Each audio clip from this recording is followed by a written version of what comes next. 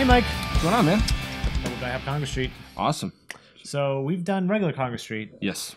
We did it kind of like a little inebriated. The review came out good, but it was definitely one of our more questionable. Well, now it's not questionable because you guys know we're inebriated because I just confirmed it. We've had a few of those. Yeah. A lot of times. I've been dying to get this beer because we both love Galaxy, and this is Trillium's. Their Galaxy only. Well, they do Columbus for bittering, but Columbus is in all the Street Series beers, so this is their Galaxy one. We've obviously had this beer plenty of times, but it's one of those beers. Yeah, we're just gonna review it. Oh god, it smells delicious. I have not had this one in a while. I had a can when I first got it, and then I traded the other two away. And then before that, I haven't had it in forever. Nice head. Yeah. My pouring hand's a slut. Slutty. I'm sick of making this description. That looks like... Man, that looks like orange pineapple juice. Yeah, it's almost like a orange, like a murky orange. Yeah, let's start saying it looks like apricot juice. Head's nice though. Look how fluffy and look at the lacing there. It's beautiful. Yeah. Let's do it. Nose? So That smells like Galaxy. certainly does. So this beer is can 10.9. It's 10.27. It's less than 3 weeks old. About 3 weeks old. You're just getting that. You're getting a little bit of bitterness that you expect with some Trillium beers, right? Yeah. But you're just getting this like grassy, earthy, like citrusy, zesty type thing on the nose, right? Yeah. It's such a weird thing as Galaxy. I'm never sure how to verbalize what I smell. I know it's Galaxy when I smell it, but it's a weird kind of a earthy. I guess you have a good description. That's a good descriptor. Yeah, I'm usually the same way. I don't even know where that came from. That came out of nowhere.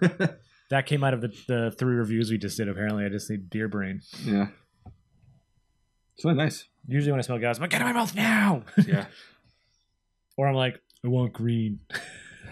Or like Galaxy forcing. Oh, yeah, the Galaxy forcing was fucking insane. Cheers. Seriously.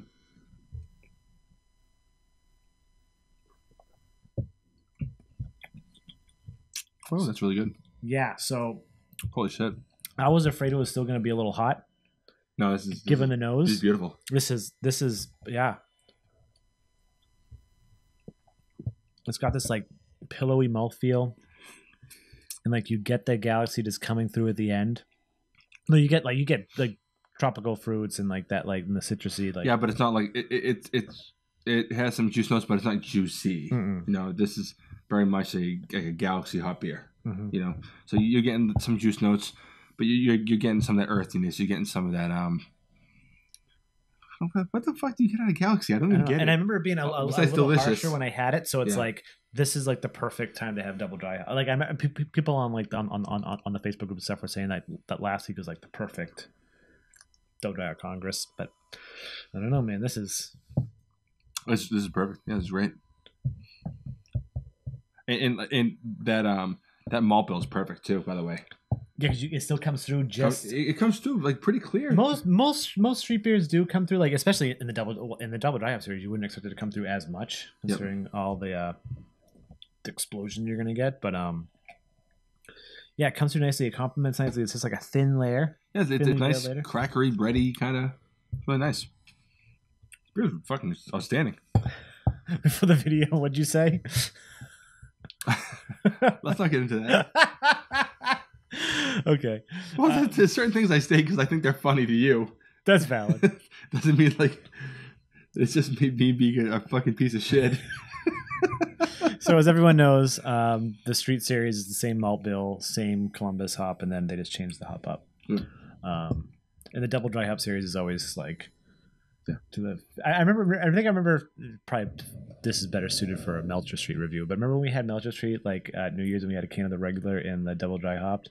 Like, there's no way that anything could be better than Melcher Street. Like I get double dry hopped as double dry hopped, so it's more flavor. But Melcher Street is so good. And then like, we did a side by side, and I was like, oh fuck! Like Melcher Street sucks.